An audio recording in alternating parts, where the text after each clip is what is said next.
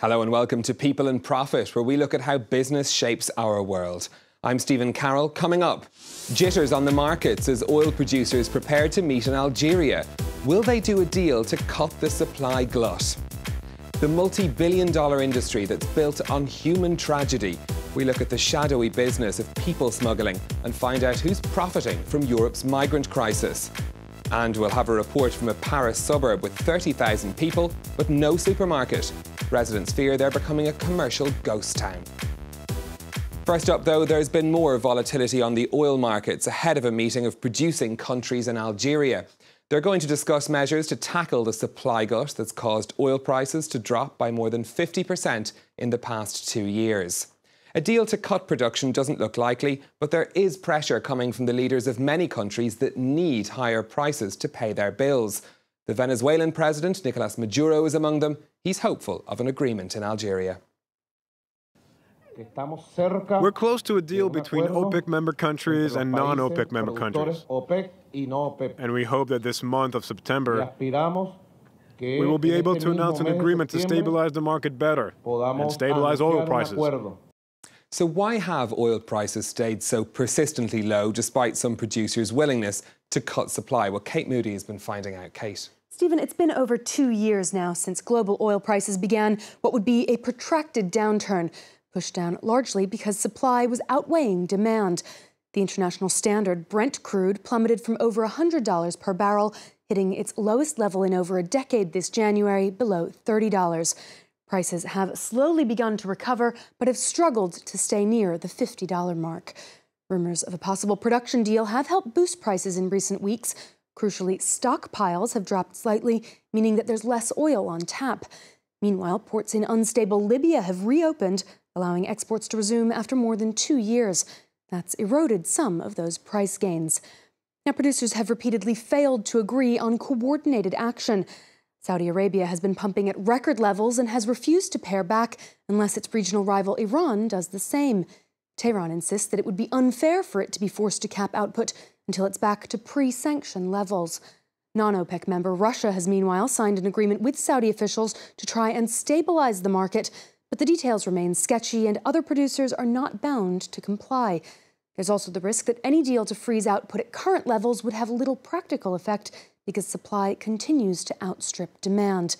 Now, all 14 OPEC members, marked here in blue, from Indonesia to Nigeria to Ecuador, will be attending those informal talks in Algiers, along with competitor Russia. Together, those countries are responsible for pumping nearly half of the world's crude oil.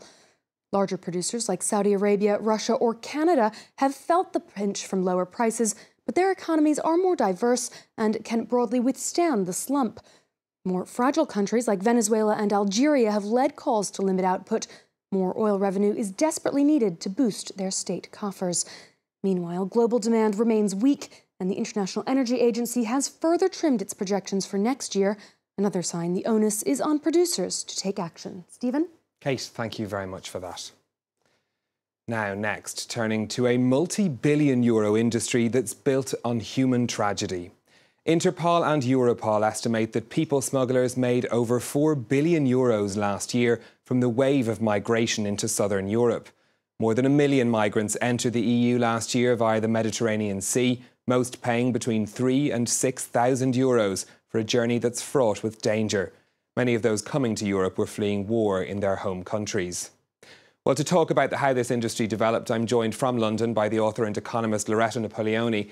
Loretta, thank you for joining us. You're an expert in terror financing. You've recently written a book called Merchants of Men on this subject. Can I ask you, first of all, people smuggling is not something that's new, but we have seen a huge expansion in this because of the migrant crisis or around the migrant crisis in southern Europe. Can you take us through that evolution? Yes, it is not a new phenomenon. In fact, it goes back to post 9/11 to 2001, 2002.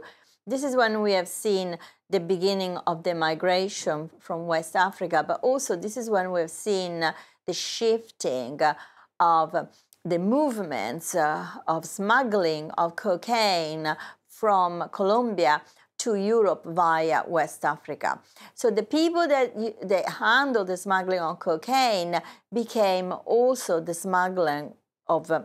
human traffickers. And at the same time, during the same period, so we're talking about 2003, some groups began funding themselves. So we're talking about jihadist groups, but also criminal groups involved in all of this business.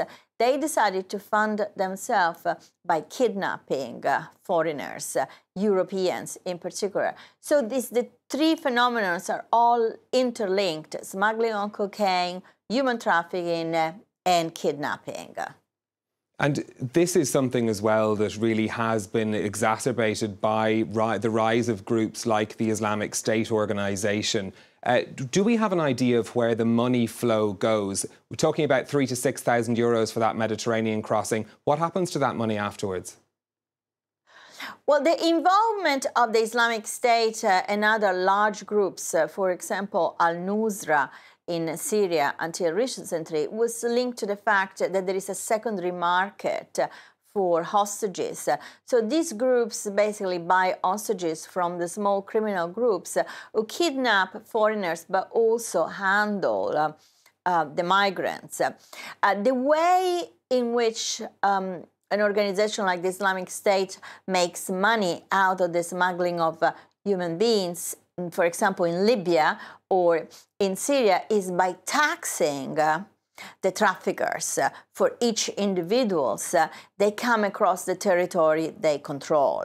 So the taxation varies. For example, in the crossing from Libya to Italy, the people that were crossing from Sirte, which is the region controlled by the Islamic State, they had to pay 50% of their profits to the Islamic State in order to use their costs. The Islamic State at the same time guaranteed that the boats were not overcrowded.